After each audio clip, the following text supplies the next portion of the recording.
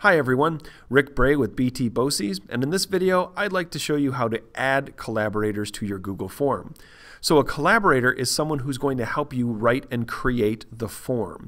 So keep in mind, sending the form sends it to your audience for them to answer your questions. But to bring in someone to help create it, that's done from these three dots in the upper right-hand corner that say More when you mouse over them. By clicking on those three dots, I get a small drop-down window, and from there I can add collaborators. When I click on Add Collaborators, that'll bring up this pop-up window, which down at the bottom I can enter in email addresses for people, and I can either notify them or not with a message. I found it's often helpful to notify people so that they get an email saying I shared this file with you. But you simply enter in the email addresses that you want. You'll notice on the permission side, you can't change it other than to edit, because these are people who are helping you create and edit your document. So enter in the email addresses, hit send, and they'll have a message waiting for them.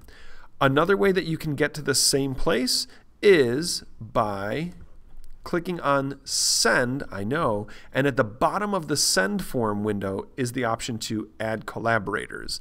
And that'll bring up the same window where you can add email addresses and go from there. So again, to bring people in to help create your form, you either want to click on the three dots, say add collaborators, or hit send and add collaborators at the bottom. So if you have any questions, please feel free as always to email either Taylor or myself, and thank you for watching.